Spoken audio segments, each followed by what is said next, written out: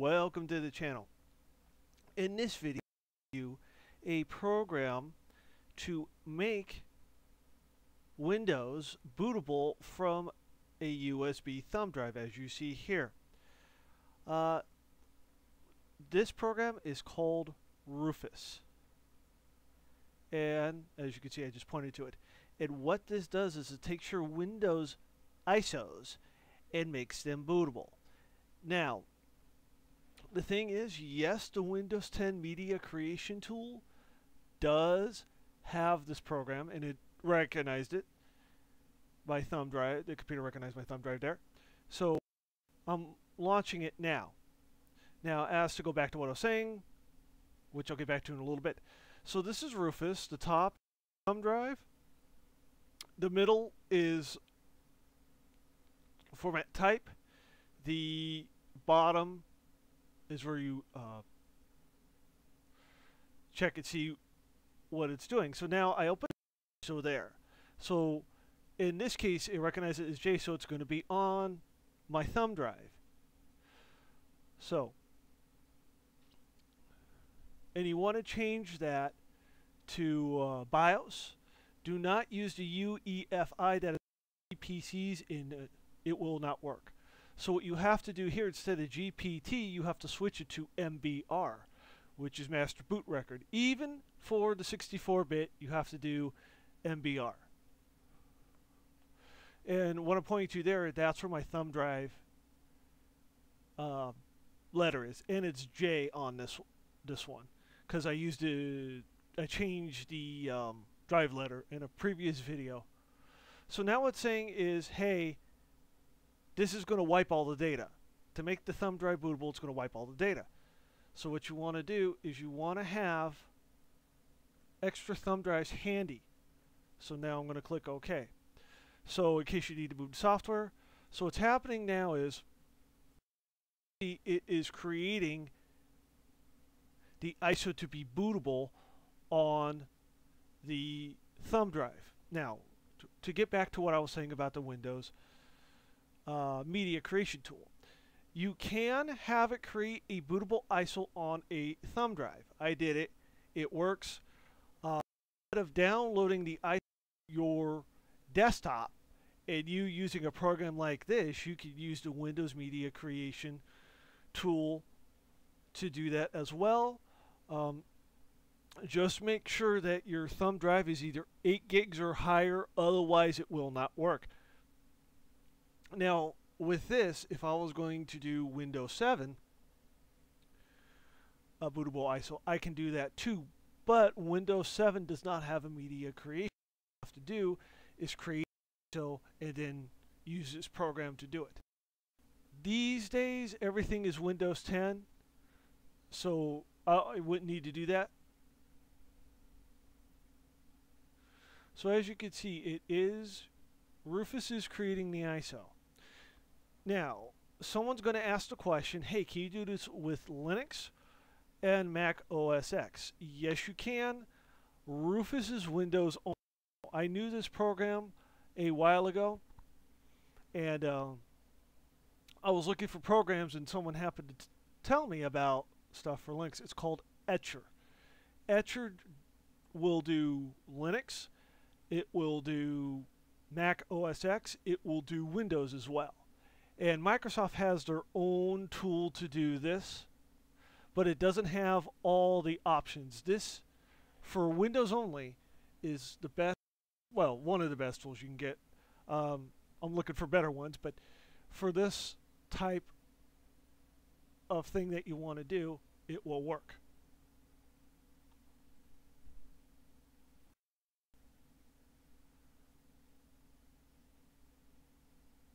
So the version of Windows I am running while making this bootable thumb drive is the ISO that I am making bootable is the October update. And you're going to ask yourself, why are you doing that? The reason I do that is so you know that it's not the same one. So I'm not just making editing tricks and going, hey, look, this is what it is. You will actually see what it's actually doing. Now, you can do this with Rufus. Windows 2000, you could do Windows XP, you could do Windows Vista 7, 8, if I remember correctly, Windows 8 Media Creation Tool does have this option, if I remember correctly. I don't really mess with the Windows 8 anymore. Most of the Windows OSs that I have lately is Windows 7 and Windows 10.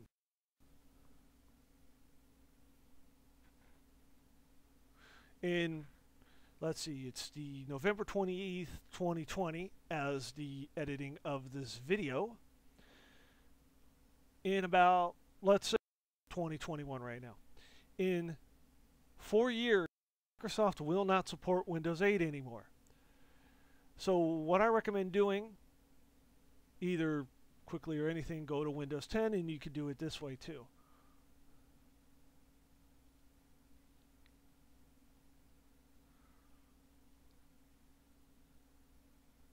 Now the trick with this is with a DVD you can leave it in the drive.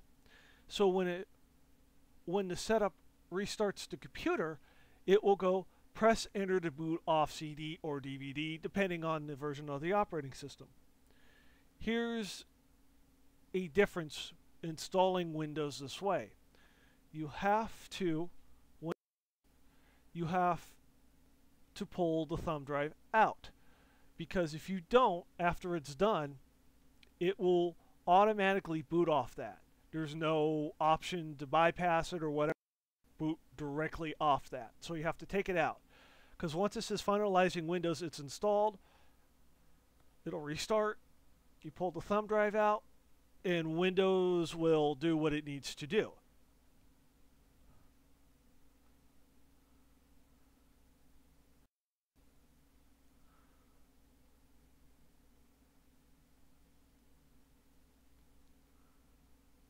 So as you see, it is still creating the Windows ISO.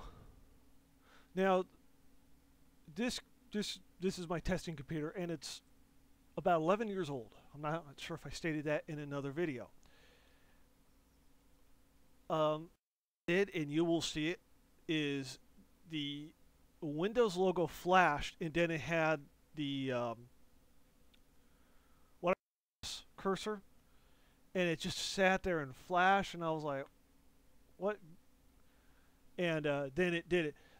The issue is with the DVDs is it's right there. Okay, I need this, I need this, I need this, and it's kind of laid out. In the thumb drive, it's not. So it does take a little bit to get in there. Once you get in there, though, it's a lot quicker.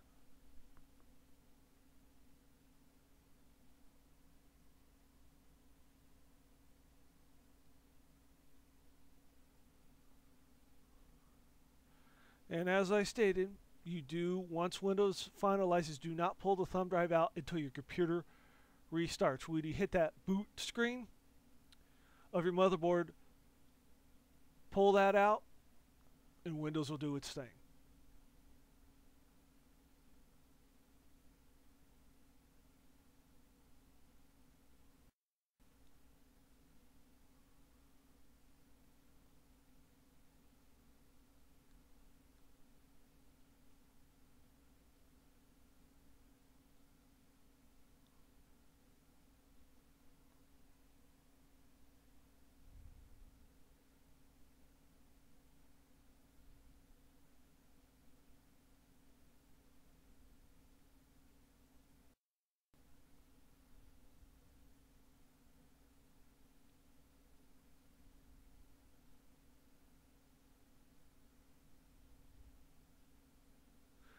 Now, for me, as someone repairs computers, this will make it a lot easier for me because I have 2 extra thumb drives that both are 16-bit. So here's what I can do. I can take the 64-bit and the 32-bit. And you ask yourself, you said nobody uses 32-bit. Nobody does. But what I can do is make a bootable thumb drive for both, and then put it in my toolbox And when I need it, just pull it out, put the computer into boot off the USB first, and read it. Now, older computers, really old computers that may be barely compatible with Windows 10, will not have that capability, but that's why I have a DVD handy with that was made by the Windows 10 Media Creation Tool. It's always good to have two ways to do one thing. Otherwise, you'll go, uh-oh, how do I do this?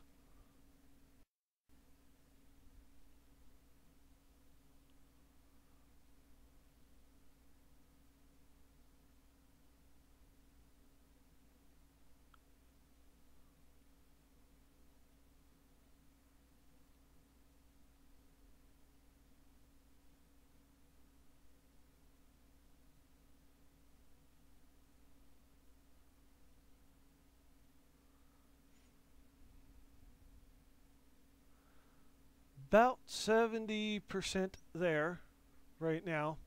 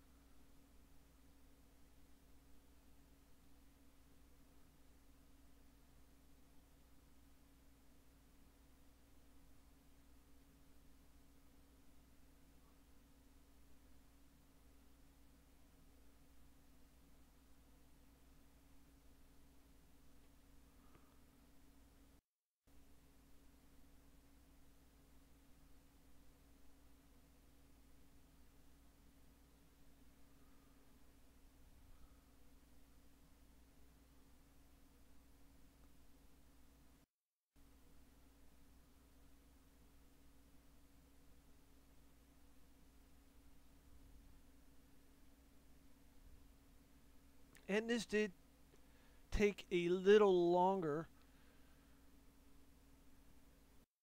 have liked, but it did what it needed to do, so.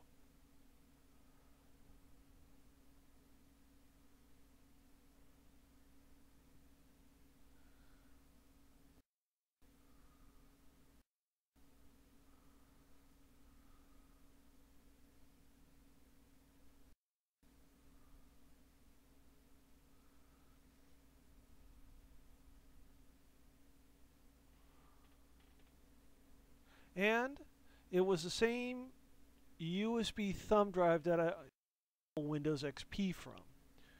That Memorex thumb drive.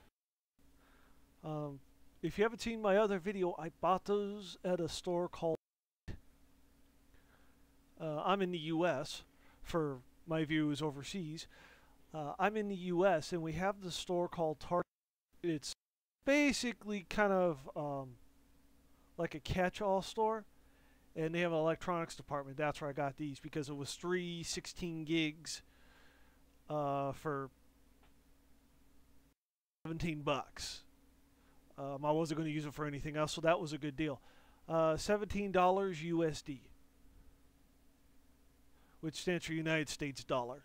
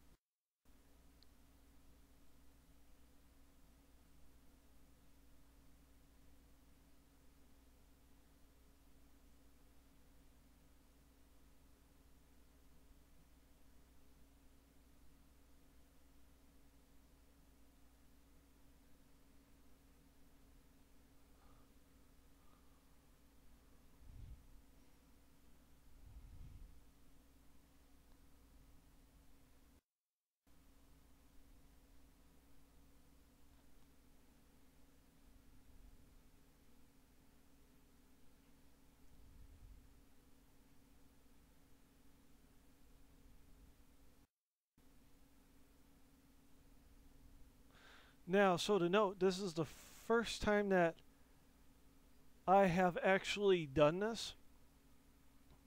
And you're saying to yourself, wait, you a computer guy, this is the first time? I've just always used the DVD, but for reasons I wanted to, as I stated earlier, to make a bootable USB to throw in my toolbox. So then this way I could install with no issue.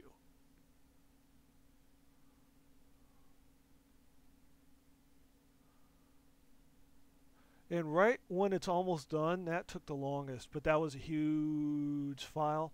You'll see that when it happens.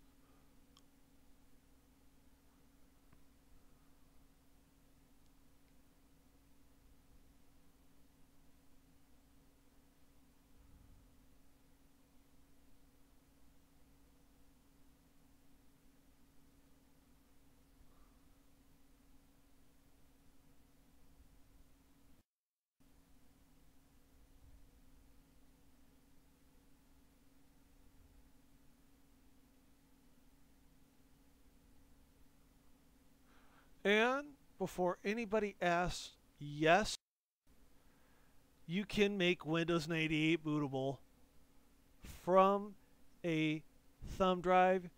Your computer's motherboard needs to support option to boot from a USB device, and then you can do it, because a lot of computers from that era do not have that capability.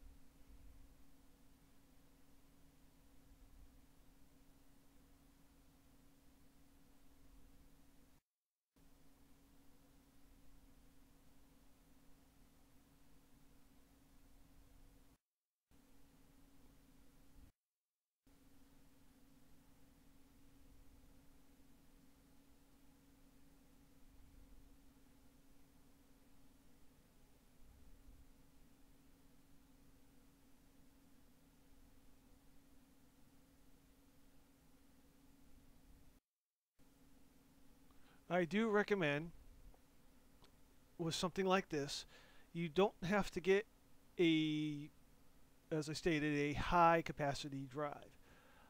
Get one that's on sale, because how often are you going to install Windows? Unless you do this for a living, you're not going to. And there's different types. Try different types, see how different types react. I know I stated this before, but if you're very, very money conscious, there is a store, again, I'm in the US, called Five and Below. And you can get stuff for $5 on down. And I have a couple thumb drives that from there, and they're really, really good, and they still work. So you can go that route too.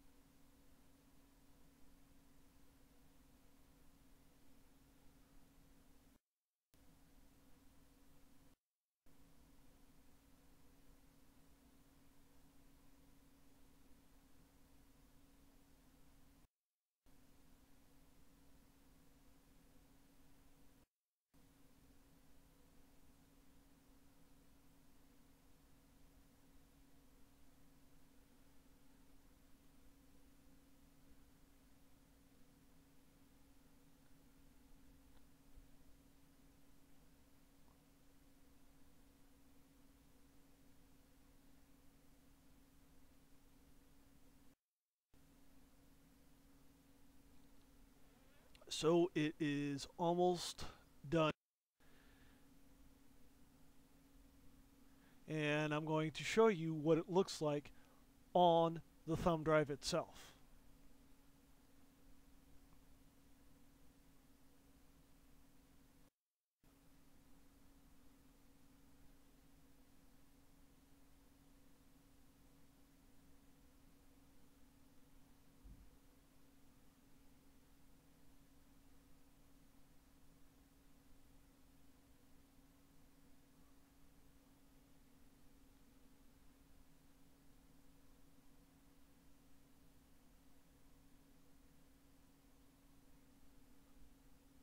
Alright, so what I'm doing now is I'm going to show you what it looks like on the thumb drive. All the setup files are right there. That is what it would look like the same way if I inserted the DVD.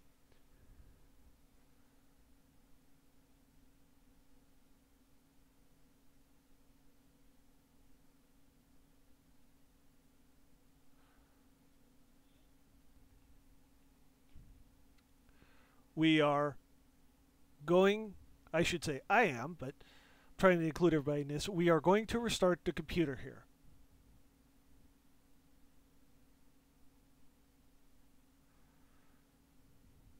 So I actually had to cut the video a little bit because this is the part where I said it took a little longer than I would have liked.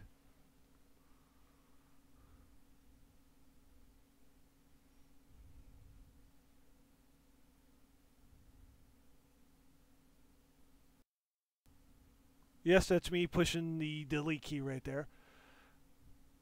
So as you see, the first boot device is that Member X thumb drive.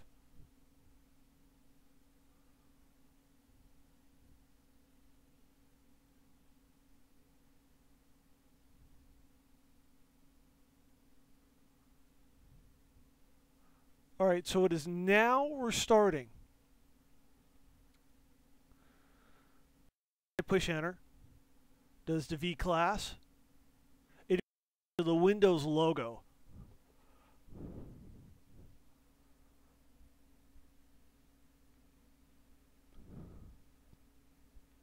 See that flash? And to prove it, once again, I'm going to open the DVD drive up. There's nothing in there. Just to prove that I am doing what I said I'm doing.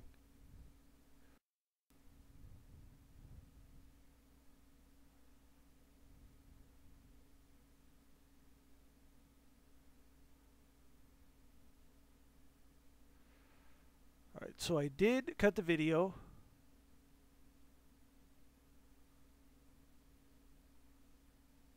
Yes, that's me you're seeing in there. I'm stretching at this point.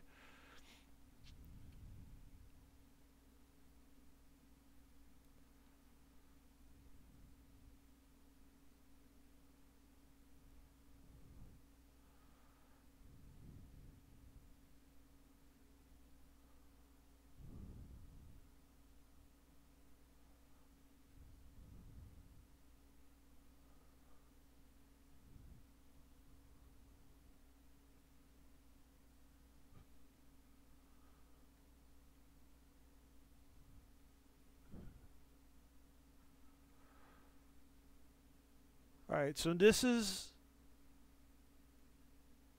the Windows logo. Here's what happened. I did this, and I left the thumb drive in, and it went back to this. Now, this is before I restarted to film that part, but I filmed after I realized, hey, wait a minute.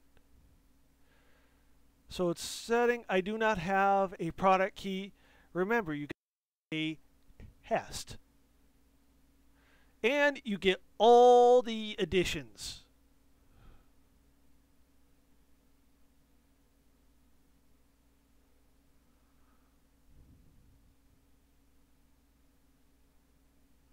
And yes, I do use Pro.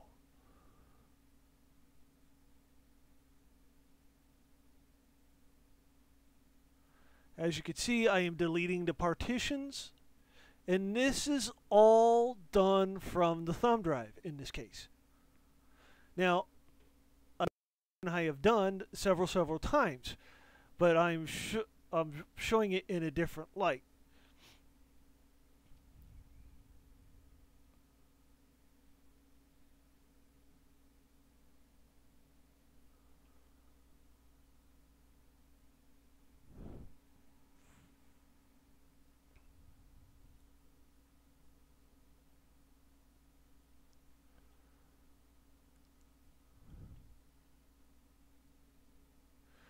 You see how fast it went to the second one? The second line where it's expanding the files?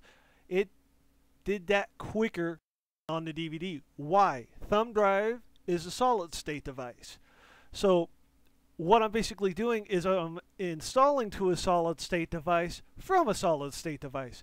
So the speed is going to be real quick. And again, I do show that I have nothing in the drive.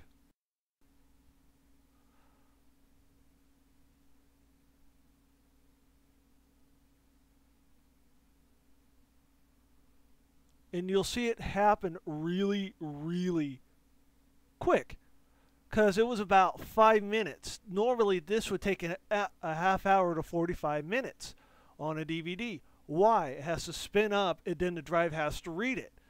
So you're wasting a good 15 minutes of the drive spinning up.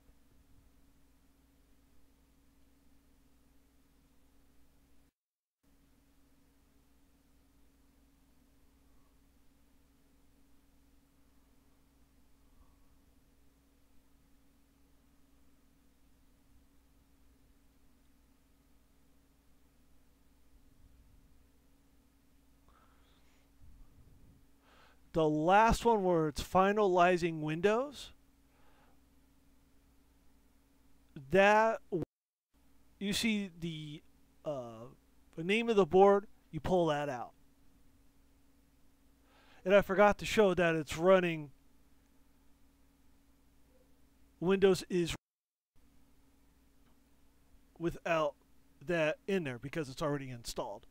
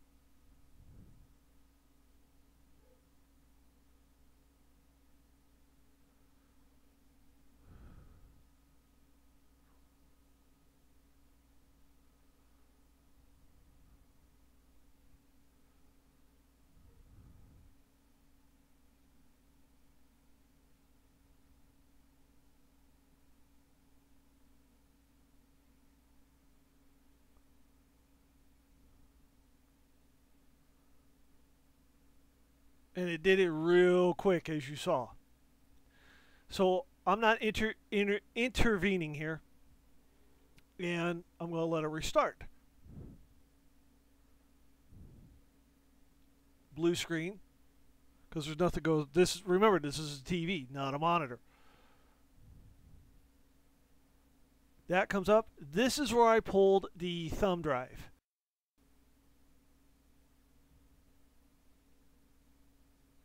And I let it do its thing.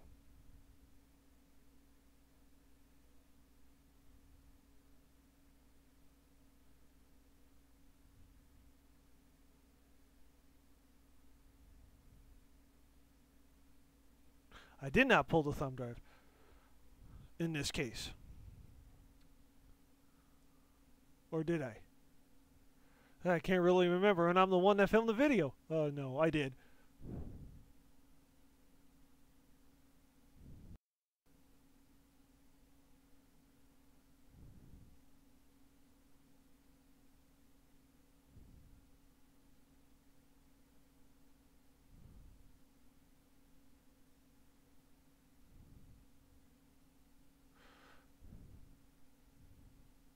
Just at a later time.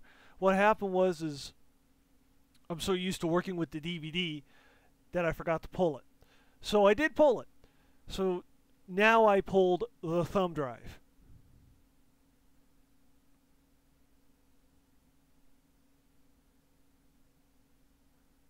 Right? This is purely on the hard drive. See, I showed that I had pulled it.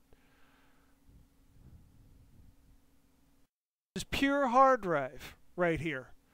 So and what's nice about this is, since there's nothing in there, you know, even if you install it on the DVD,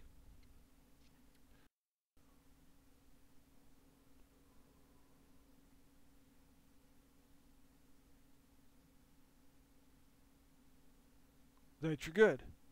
And yes, that's me again.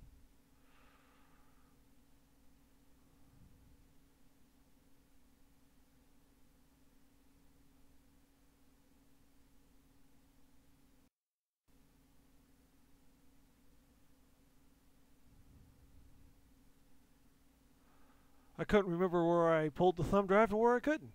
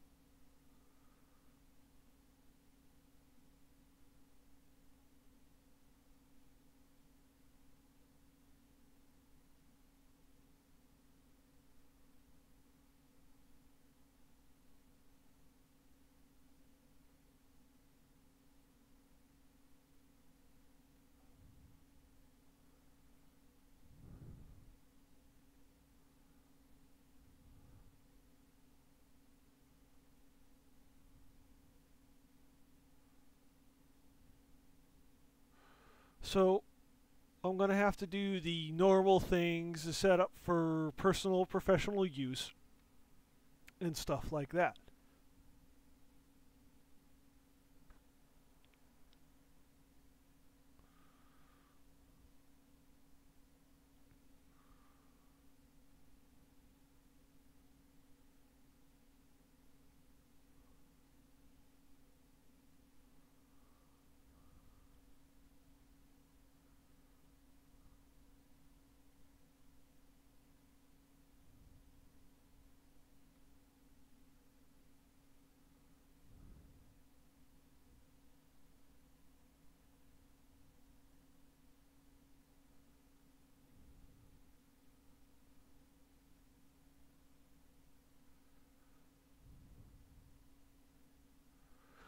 Alright, so just like normal, it's going to restart again.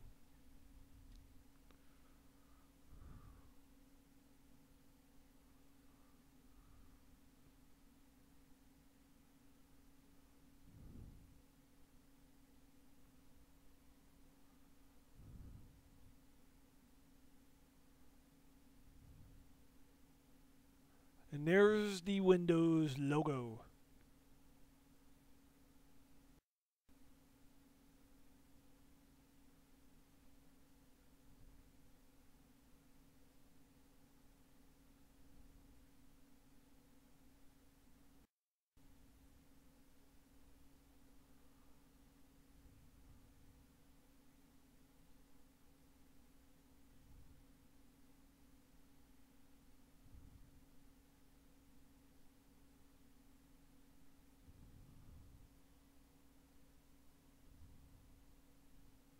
Alright, so you're going to get the same region options. You're going to get the same keyboard layout. You're going to get the same options no matter what. I just want to show that it's basically the same, because it is the same.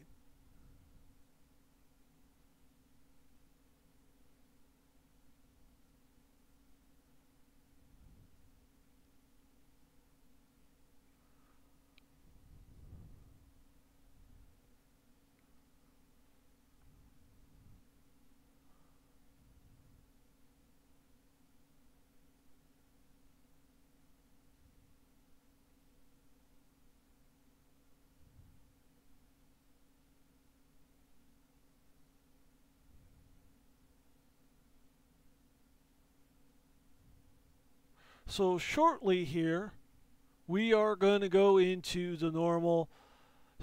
Windows is getting updates for your security.